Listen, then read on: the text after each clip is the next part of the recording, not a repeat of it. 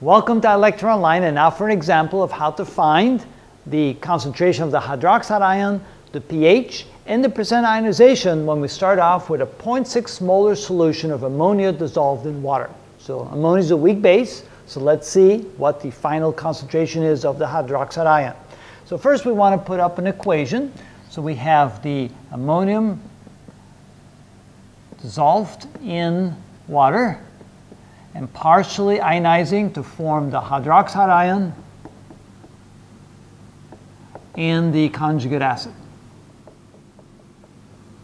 All right, so let's say that we start with an initial concentration of 0.6 molar, and of course 0 and 0 for these two.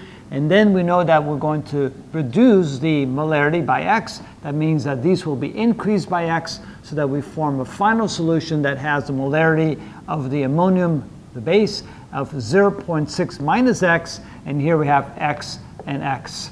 And then we do the same as we do with acids. We know that the what we call the ionization constant, K sub B, is equal to the concentration of the hydroxide ion times the concentration of the conjugate acid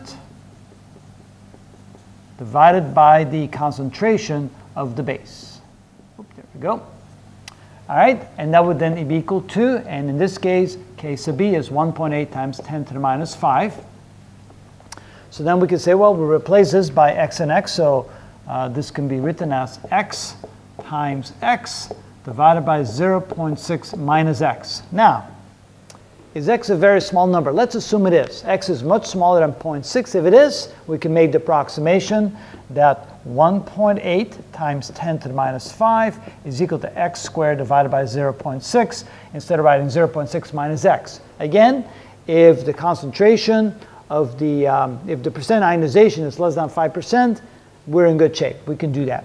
So that means that x squared is equal to, and now I need a calculator, 1.8 e to the 5 minus times 0.6 equals, that would be 1.08 times 10 to the minus 5. And so then take the square root of that, and we get x is equal to 3.29 times 10 to the minus 3. And that, of course, would be the molar concentration of the hydroxide ion. So let's first see what the percent ionization is, because I may have to use the technique where I use the quadratic equation instead. I can't do the approximation. So let's see what the percent ionization is. The percent ionization is equal to the final concentration of the hydroxide ion divided by the original concentration of the base, like that. So this is equal to, we have 3.29 times 10 to the minus 3 divided by 0.6. And let's see, divide by 0.6 and then times 100. And that gives me, wow, pretty small. So it's equal to 0.55%.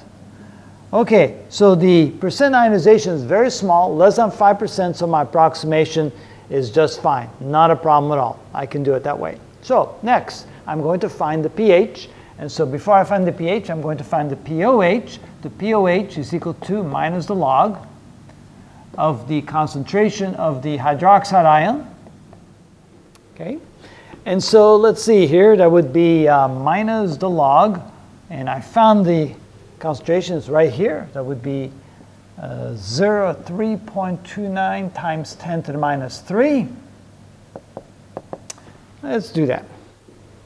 So we have 3.29 e to the 3 minus, take the log of that number, times minus. That gives me a positive 2.48. So that's the pOH, is 2.48. That makes it a basic solution. Now to find the pH, that is equal to 14.0 minus the pOH. In this case, that would be 14.0 minus 2.48. And that gives me, whoa, let me try it again.